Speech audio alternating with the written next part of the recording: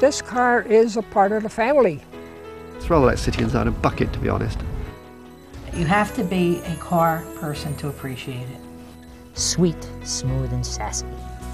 I gotta step on the gas. I kind of go crazy. I go berserk. And I love it.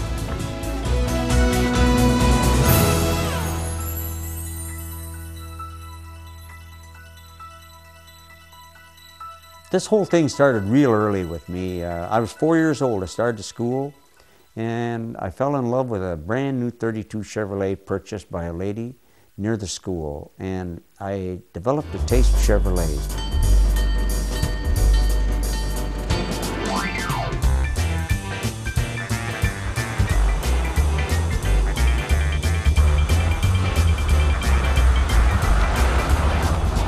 Louis Chevrolet came to New York from Montreal in the early 1900s, and Louis was a natural mechanic, just a natural. He got into racing and he became very popular, and he was good. And he attracted the attention of Billy Durant, the founder of the General Motors Corporation. And eventually, Billy Durant hired he and his brother, and they produced a big Chevrolet, a big car, 120-inch wheelbase, big T-head engine, lots of horsepower. But it was not really to the liking of Mr. Durant. Mr. Durant wanted something a little more on the low price field, something to compete with Ford, who was the fellow who was out front in sales. And there's the story about Mr. Durant wanted Louis Chevrolet to smoke cigars, while Louis was satisfied with smoking cigarettes. And he did. And Mr. Chevrolet told Mr. Durant, I gave you my name, and I gave you my services, and I helped you build a new car, but I'm not selling myself to you. And he left. By the mid-1920s, Chevrolet was the second best-selling car in America, outsold only by Henry Ford's Model T. Price, of course, was an extremely important factor, and one brochure for the two-door coach very prominently displays a price of only $645. In 1929, Chevrolet's next step was to introduce a six-cylinder car, and again, price was emphasized in the sales brochures along with a few technical details, but price to a large extent was what sold the car.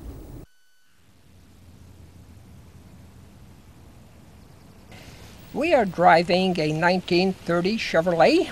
We have traveled with the car from coast to coast, north to south, east to west. The car travels best at 40 miles an hour. I drive for 1 hour, and Rita could hardly wait until it's her turn. Then we will pull off to the side of the road, change seats, and Rita drives for an hour.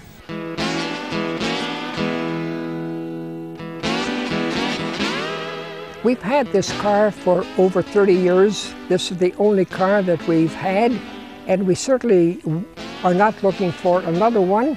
We feel that if we live that long, this car will run for another 30 years. This car is a part of the family.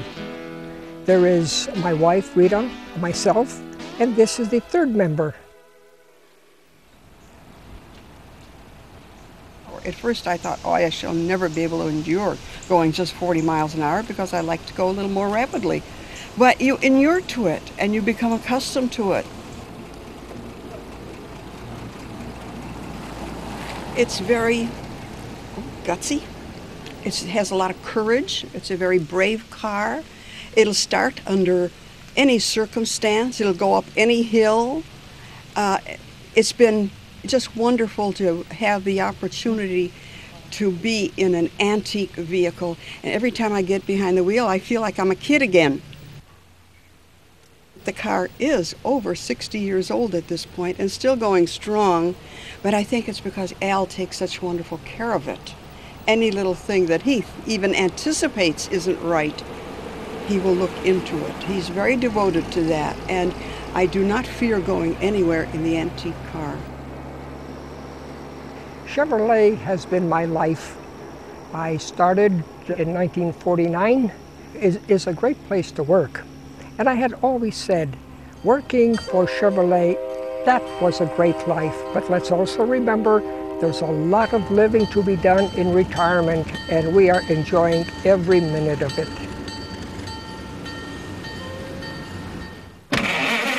The six-cylinder engine was popular until Chevrolet came out with an eight-cylinder. That was 1955, many years after the 1930, 1929 was developed. You have to realize that these are mechanical brakes, and you have to allow additional time for stopping. The transmission is a non-synchro mesh. Chevrolet didn't have a synchro mesh until 1932.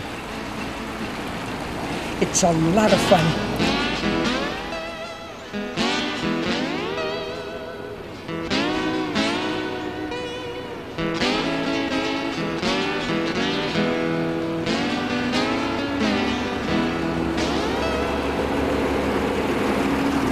Chevrolet's reputation was nearly unblemished, I would say, during the 30s and even the early 40s and beyond, because Chevrolet was #1. They were the sales leader outside of a few scarce years, and they just offered a value for your dollar in a Chevrolet, and they took pride in that, and this is what they built their business on.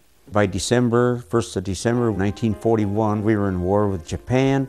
The civilian production of automobiles was totally mothballed, and Chevrolet produced shells, they produced trucks, they produced trailers, they produced a lot of different variations of military vehicles and this type of thing for the war. After the war, the production was a carryover from the 41, 42 models and remained that way pretty much until 1949. Harley Earl was in charge of styling. He wanted to do more with colors. He thought we should have two tones. He thought we should have more exotic features on cars. From the brilliant new General Motors line for 1955, Chevrolet Bel Air Sport Coupe.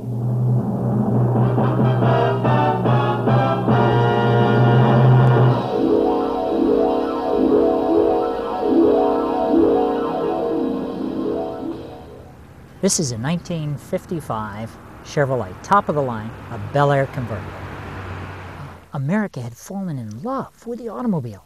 There was a radical vein of independence that raced through the American heart, and everyone could now own a car.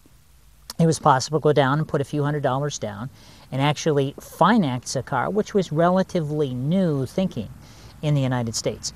It was designed so the average blue-collar worker could buy it and enjoy it. In fact, in 1955, Chevrolet manufactured 41,000 convertibles. And the production figures for 1955 exceeded 1.7 million units. So consequently, Chevrolet really began to be the name in America. In the late 80s, Chevrolet was asked to be the pace car again at the Indy 500. And what they wanted to do was to develop a small museum near the 500 where they could show off all the pace cars that they'd had from the previous times. This is the only 55 pace car to have actually been at the 500 on two separate occasions. In 1955, Chevrolet introduced the phrase, the hot one. And in 56, they enlarged on that and it became the hot gets hotter. And in 1957, it was sweet, smooth, and sassy. Standard steering.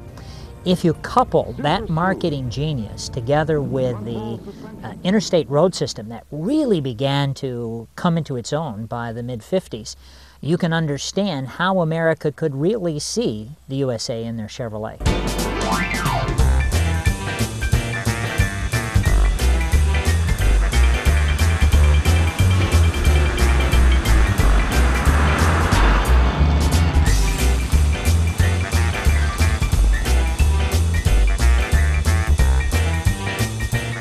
Probably the biggest change that Chevrolet made was the introduction of the V8. Chevrolet was not the first one to put a V8, of course, in a regular production car. Ford had been doing that for a number of years. But there was something about the V8 that Chevrolet introduced in 1955, something that Chevrolet captured that literally they never let go. During the 1950s, horsepower was not the only selling factor. The variety of colors and combinations of colors had become a very strong selling point. 466 kinds of beauty for 1957 were offered.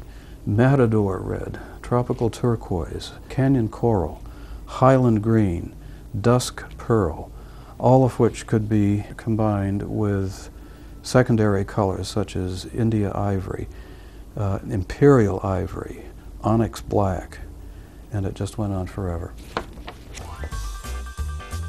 I don't remember my grandfather or my aunts and uncles driving a 1955 Chevrolet. My neighbor did. It was a tropical turquoise and India ivory car that I remember as a child loving very much. He used to take us everywhere in it. It is my opinion that no other era will ever captivate the automobile heart the way that the 1955, 56, and 57 Chevrolet did. This car is very special to me. I've owned it for almost 20 years. I've brought many of my friends' first babies home from the hospital. I've chauffeured for weddings and bar mitzvahs.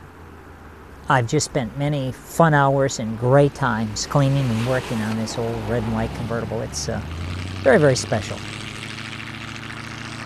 While all this other hoopla was going on for the middle 50s cars, there was something else happening in the background that a lot of people didn't know until it all at once it hit. There was a terrific introduction of a brand new sports car. Nothing like it had ever been produced in this country before.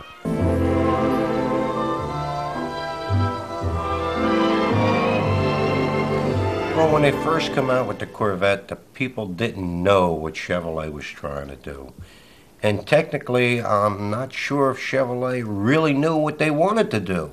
And it wasn't too appealing to the public because of the fact that it's six-cylinder, it wasn't really quick. So Mr. Arcus Duntov come along, and he saw the little six-cylinder engine under the hood, and he thought that that should be something different. And he, being a Belgian-born Russian descent fella and just a natural engineer, so he talked Chevrolet into letting him work on the Corvette team. Untold began on the design team and said, let's perk this car up some. And actually, he's the one that rescued the Corvette. Then in 57, they came out with the 283, 283 horsepower. Now, it was 1 horsepower per cubic inch. That helped it out a lot. That really put the car on the market. There's nothing that rides like a Corvette, and there's nothing that sounds like a Chevrolet engine. They all have their individual ring. And I can't describe the feeling. It's a great feeling. You have to be a car person to appreciate it.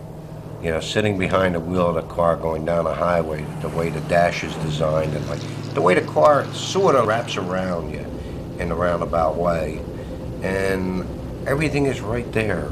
You know, like it's hard to describe driving. It's just, I love it.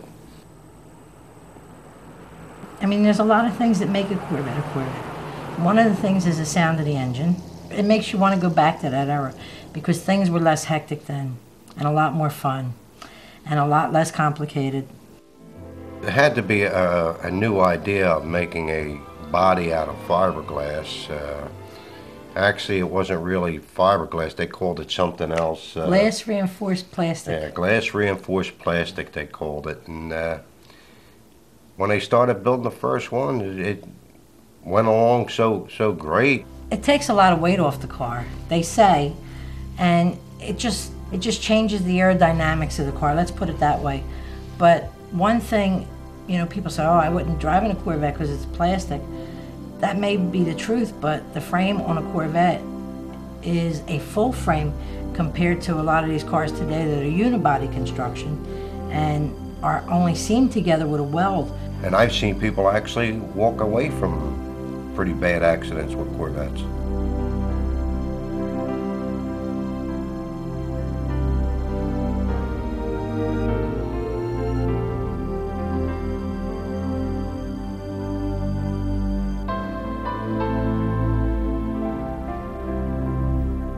He has the 57 and I have the 87. My oldest daughter has the 79. My other daughter has the 65 convertible. She just had a baby, so we're gonna have to get her a Barbie Corvette. Now, I don't mean a plastic one, I mean a fiberglass go-kart and we'll have to get it painted pink. And my other daughter, she had an 81, and her son has a 95 pace car go-kart. After driving drag racing cars and all, and being away from drag racing for like about 15 years now, when I get in that car and I start going down the highway, and knowing that it's got dual 4 barrels and it's a 4-speed, I kind of go crazy. I go berserk, and I got to step on the gas, and I got to try and bang the gears, and all it does is get me in trouble with the local police down here. You know, right now I got to bide my time a couple more months, and all the points come off of my license, and then I can go crazy again. And it is baseball, apple pie, and Chevrolet. You know, it's a little bit of everything. That's what a Corvette is. It really, truly is. The original 1953 Chevrolet brochure was a very simple little piece of stiff paper, about 3 inches by 5 inches, showing the car not in color. After 10 years on the market, the Corvette had proven itself a very saleable car. And the 1963 Corvette brochure, which introduced the distinctive Stingray coupe, was much more in keeping with the nature of the car. The 1963 got a chassis that was as technologically advanced. It was independent suspension all round.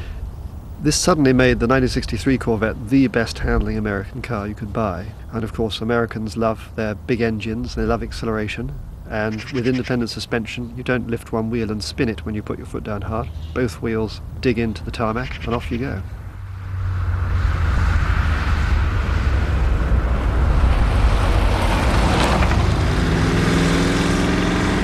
My first taste of Corvettes in a really strong way came when I was lying in bed with flu in my early teens, and as a special treat my dad bought me a American magazine. I think it was Hot Rod. In this magazine there was a picture of a 1963 split window like this one, drag racing with smoke coming off its tires, hubcaps removed and bumpers, and I just thought it was the most beautiful car I'd ever seen, and I knew I had to have one. I was lucky enough to go to Newcastle University. It had to be Newcastle because I'd read in Melody Maker about the great scene in Newcastle that was developing back in 1965 with Eric Burdon and the Animals and various other bands. A year or so later I was travelling on the top of a double-decker bus in Newcastle, and I saw a Corvette parked outside a car dealer. I leapt off the bus at the next stop and ran back and saying, "What's that Corvette doing there?" And I was told that it had been left by Eric Burdon, who was on a world tour, to be sold because the brakes weren't working properly. He was going to buy another one anyway, and it just had to go. Within a couple of hours I'd found the money, struck up a deal and drove off in the car, and ever since then I have been driving Corvettes and been totally dedicated to them.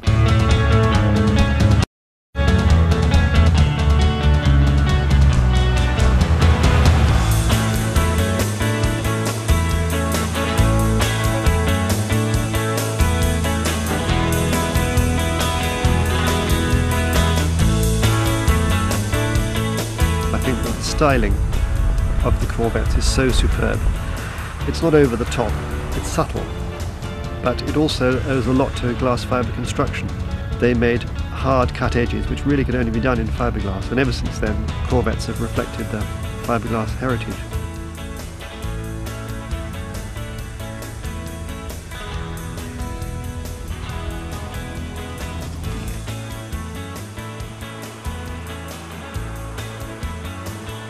Bill Mitchell became head of styling staff, as it was known in those days, in the early 60s, and he was absolutely the man behind this. So Bill would say to his styling guys, "Look, the only test for this car is if we take it past the local schoolyard, will all the boys stop playing, run up to the fence and whistle. If the boys whistle, then you know you've got it right." Part of the styling was based on the idea that the Corvette should have the same section as an aeroplane wing. Unfortunately, it was found that it has a tremendous negative pressure area over the whole top of the hood or the bonnet of the car, and when I have driven one of these cars at 145 I have experienced very, very light feeling at the front and the steering really going very light indeed, taking your foot off instantly slams the back end down again. You think, well, I better not be so naughty and go this fast again. It must be said that in 1964, after only 1 year of production with this divided back window, it went to a single back window. There had been complaints you couldn't see police cars following you and all this sort of stuff. But I like it because it's so uncompromising. It's a bold statement. I mean, a sports car is not a practical vehicle anyway. So the split back window is not practical. So what? It just looks absolutely great.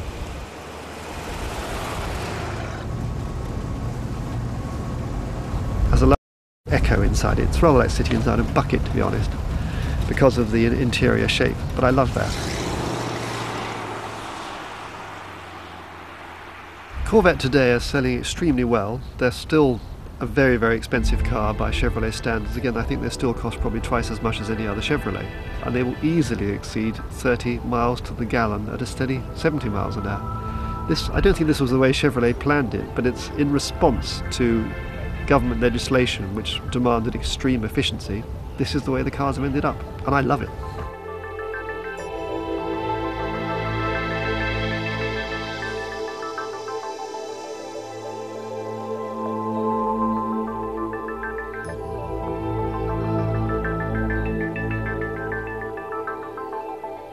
In the 84 to 96 Corvettes, a lot of people didn't buy them because they could only fit one set of golf clubs. And now in the 97, they made the trunk so big that you can fit 2 sets comfortably. So that's going to make a big difference in it too. They did a fabulous job, and it handles great, and you still feel you're in a Corvette. At one time, I did have a total of about 70. We're down to half of that now. But we can't collect all the cars, so I started collecting the other things, like the signs, the memorabilia, the history, and all the little jewelry items, and the toys, and the models. I love Chevrolets. I'm incredibly loyal to them, and there's something about baseball, hot dogs, apple pies, and Chevrolet that really are a slice out of Americana.